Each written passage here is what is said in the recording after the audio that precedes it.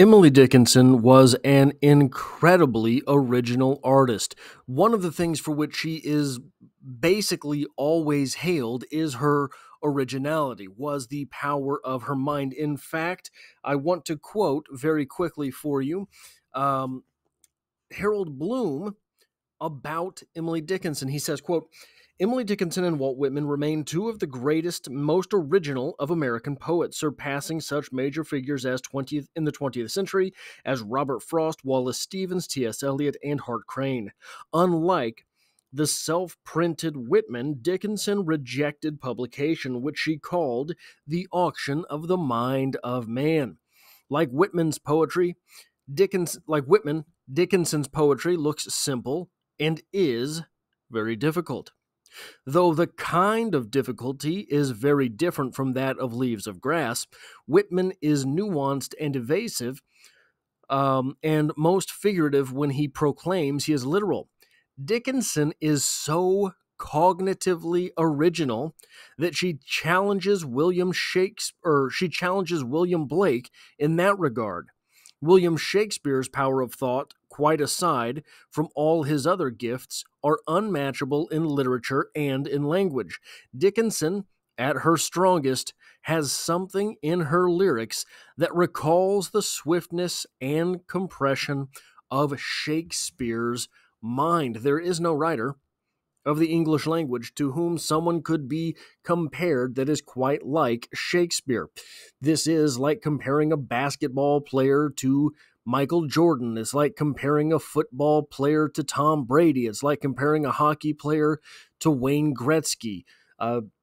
Any of these types of examples that you can come up with, that's the Shakespeare of the English language. So it is needless to say that so sometimes, though Emily Dickinson's imagination and, in fact, ability to construct a poem, ability to take a conceit that is ethereal, quite frankly, and make it something that makes sense to the reader is incredible. That's out there, right? Sometimes, however, her diction is limited.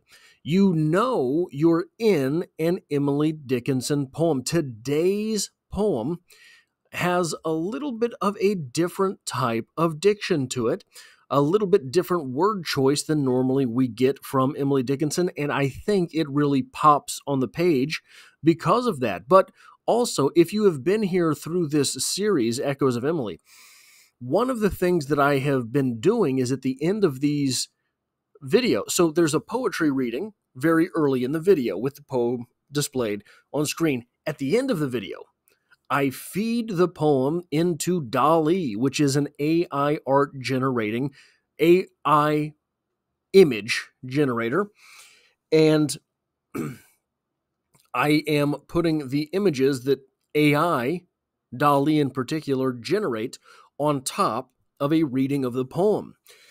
So the display is actually that reading. I have been super interested in the way that these things have come out.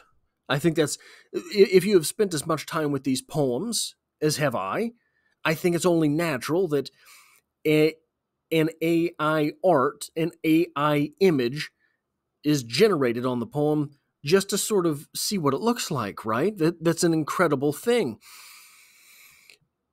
Oftentimes, classical type of art was made about Bible stories because there's something to express there.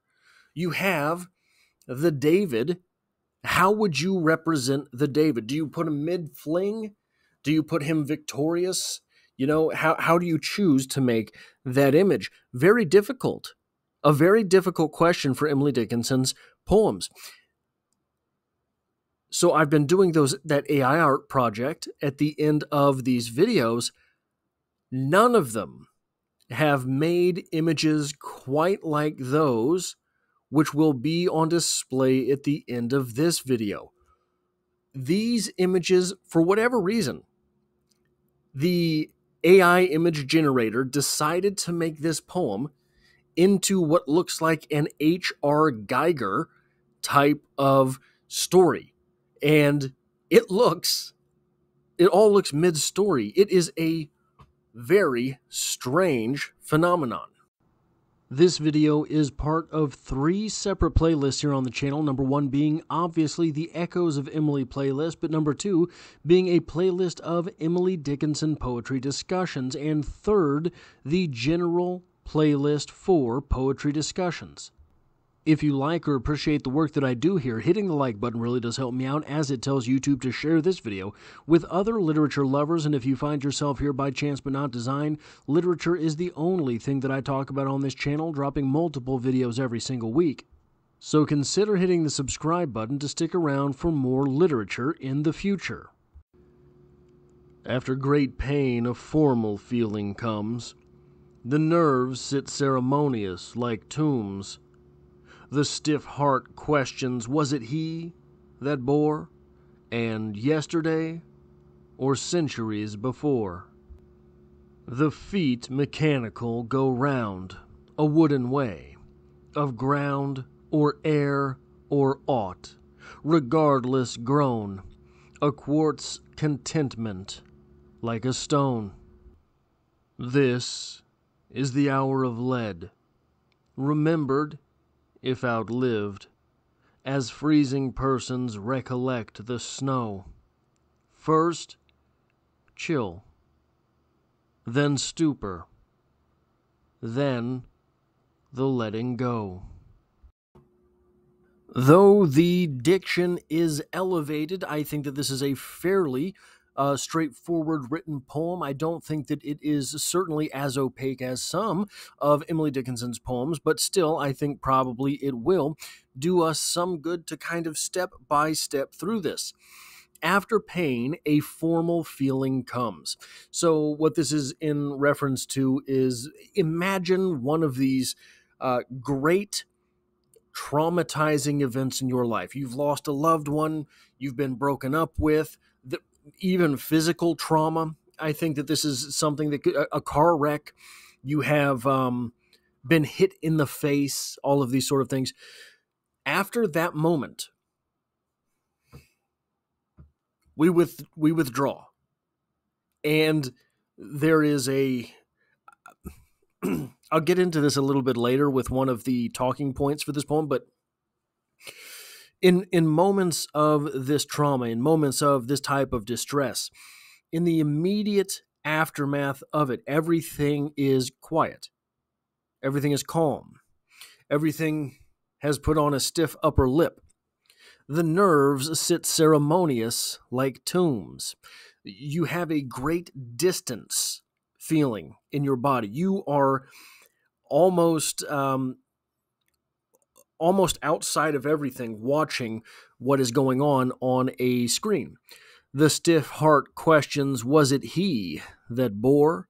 And yesterday or centuries before? In this sort of absence from the moment, and it would be very possible for me to use this to talk about it with the hauntological aspect of this poem, but there's something slightly different with the same lines that is worth pointing out. But in this absence from our life, right, we have distanced from immediacy. There is that calming effect that makes, so like when you watch a movie, and the movie has a whole lot of highs and lows. It's a movie that makes you laugh, makes you cry, makes you feel motivated, all of these different things. Those movies feel a whole lot longer than they are because of the emotional highs and lows that we have to travel to get there.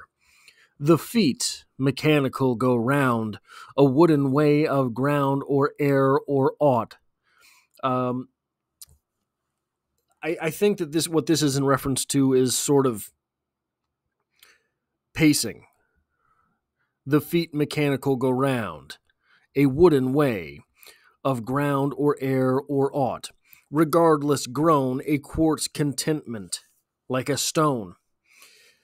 Again, we are here talking about a nearly foreign nature to the own body. This is the hour of lead, remembered if outlived. The hour of lead, what is lead? Lead is not just an inanimate thing, it is very, very heavy, meaning that in this moment, there is a great weight upon us. And we will never forget that moment if it does not kill us. As freezing persons recollect the snow, as someone who is going through exposure, really, remembers the snow, it would be almost a PTSD type experience. First chill, oh, this is awful. It's really cold out here. Then stupor, I got to figure something out. I don't know what is going on. I don't know where I'm at. I don't know how. If you have ever put yourself through great physical trial, you have very poor judgment in the midst of that. Surely in your town there is a marathon or two. Go to the finish line and ask people mathematical questions. See how many they get correct. Then we have to do this because we're in an Emily Dickinson poem. We're in an Emily Dickinson poem. Then the letting go. Then the moment that we decide, oh, okay, never mind. This whole waking up tomorrow thing doesn't need to happen. I'll just go ahead and tap out now, right? So there's a lot, there's so much going on here. So this is the first thing that I wanted to talk about. The slap theory of social betterment. This is my own personal theory. This is something that I have spent a great deal of time considering. This is something that is endorsed wholly by this poem. I do think this. It should be completely legal. If you can get 20 signatures, you get to slap someone.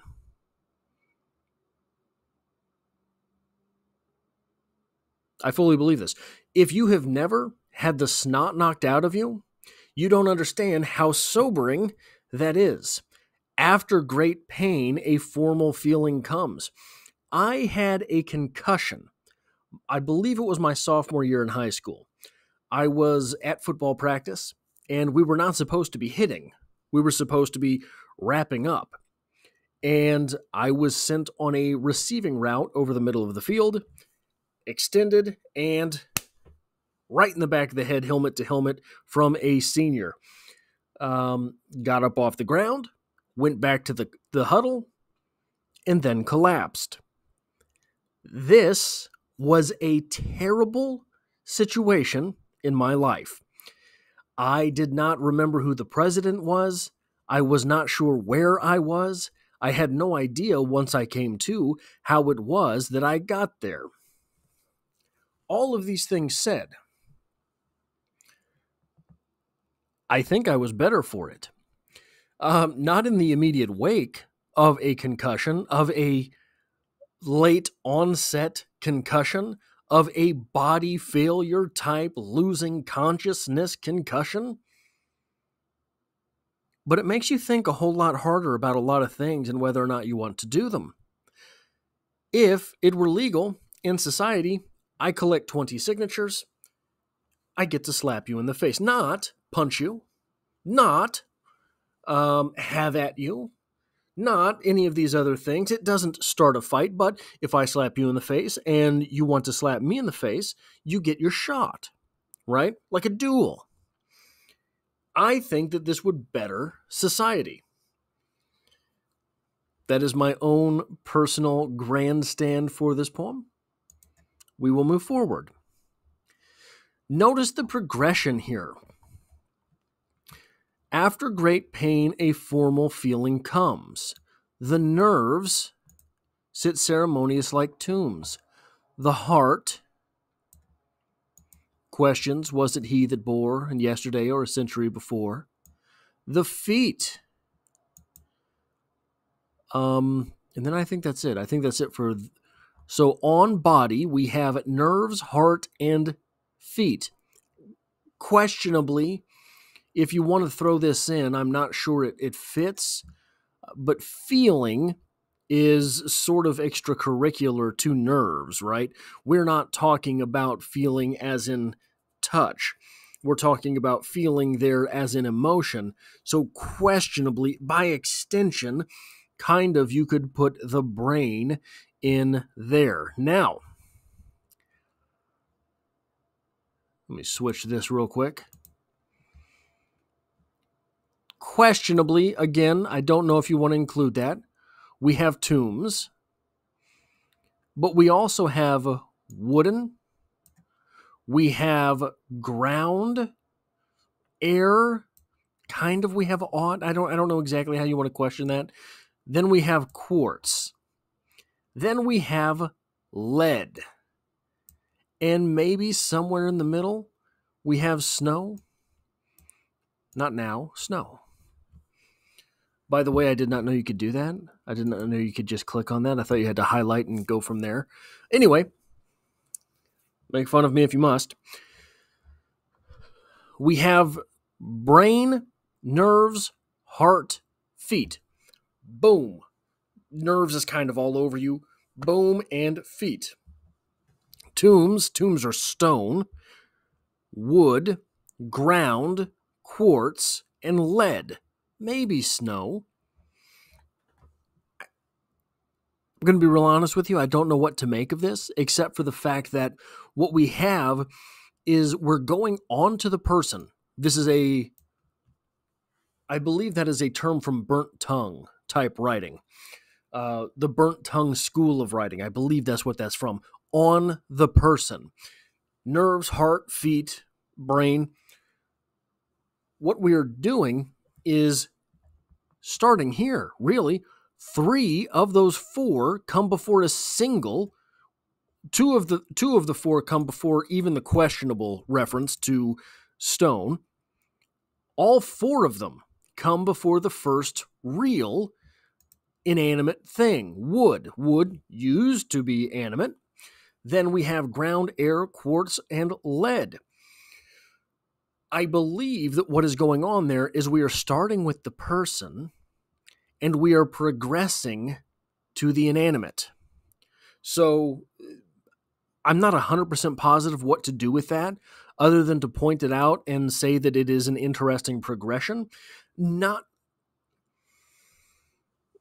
the actual progression of poetry is something that is often underplayed unless what you're looking at is a narrative poem.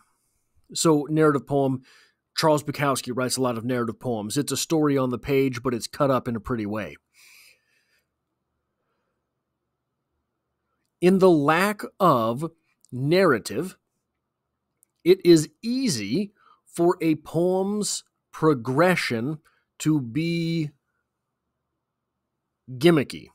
It is easy for a poem's progression to ring hollow or to be cheapened, right?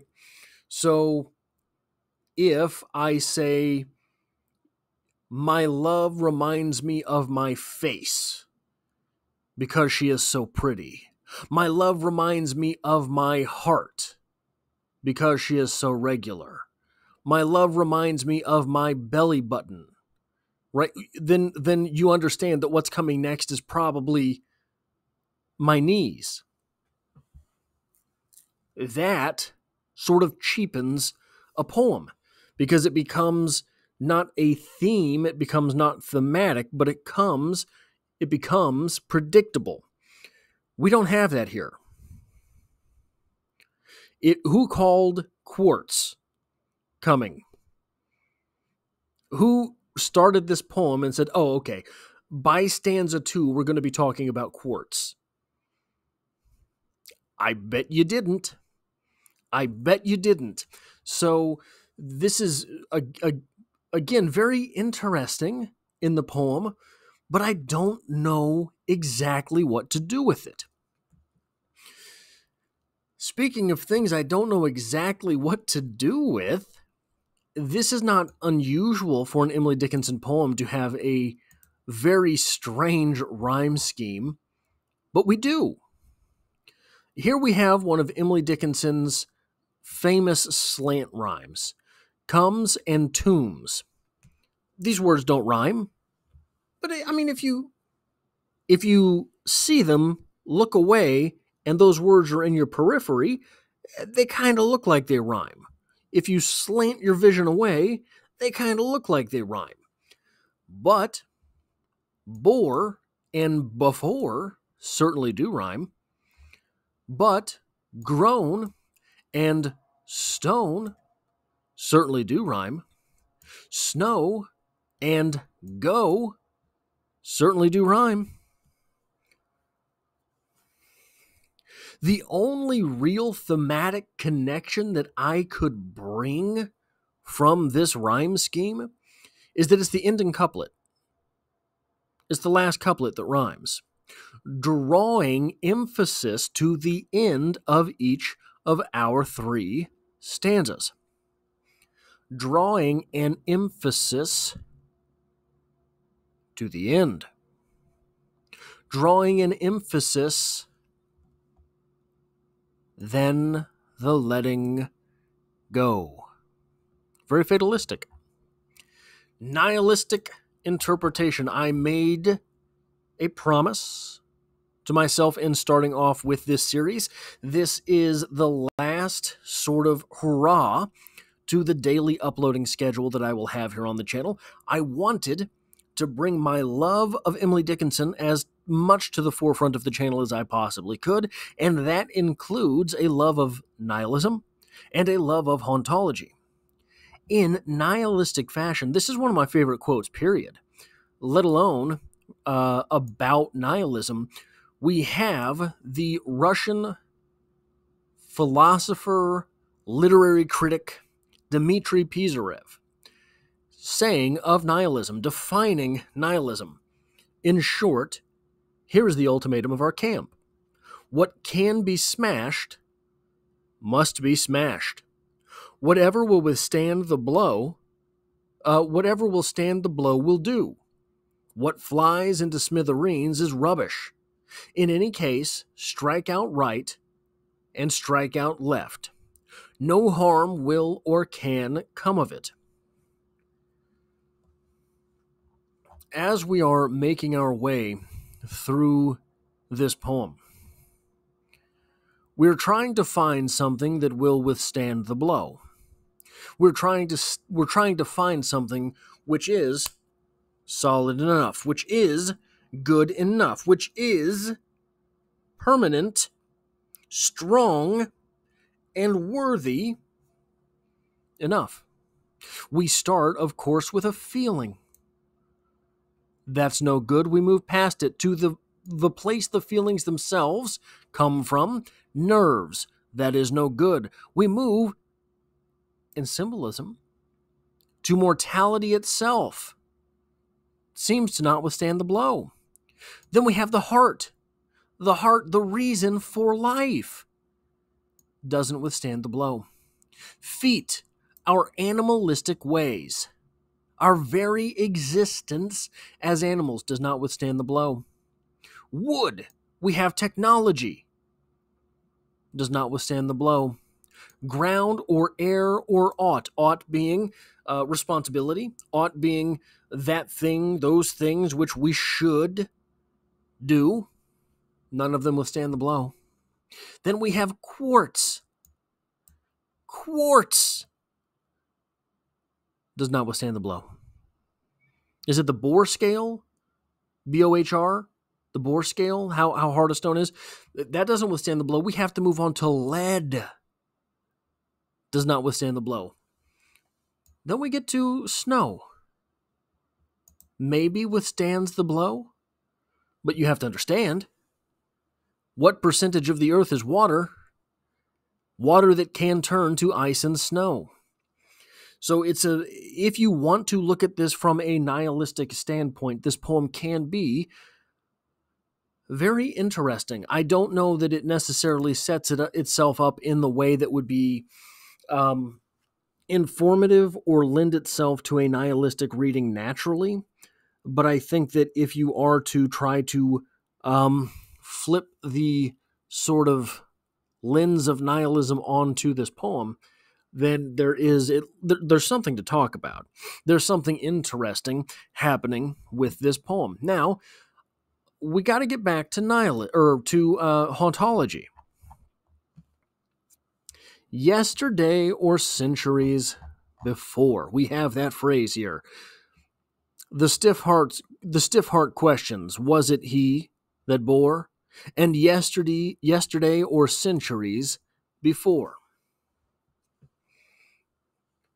One of the things which hauntology deals with pretty extensively is this sort of, I don't want to say misdiagnosed, I don't want to say mysterious, I want to say perhaps almost androgynous, an almost androgynous sort of sensibility towards time. That is to say, when you look at time in a hauntological fashion, you're not sure where you're looking. You have to pick up on clues. Much in the same way that you would have to do in this poem. The stiff heart questions, was it he that bore? And yesterday or centuries before. In this situation, the individual would have to be looking around at context clues in order to figure out what the time is. Where did this thing happen? When did this thing happen? This great pain. How long have we endured? That is the question that is raised in the first stanza of the poem, and sets the rest of the poem up to have a hauntological interpretation. After great pain, a formal feeling comes. The nerves sit ceremonious like tombs. The stiff heart questions, was it he that bore? And yesterday or centuries before. The feet mechanical go round a wooden way of ground or air or aught, regardless grown, a quartz contentment like a stone. This is the hour of lead, remembered if outlived, as freezing persons recollect the snow. First, chill, then stupor, then the letting go.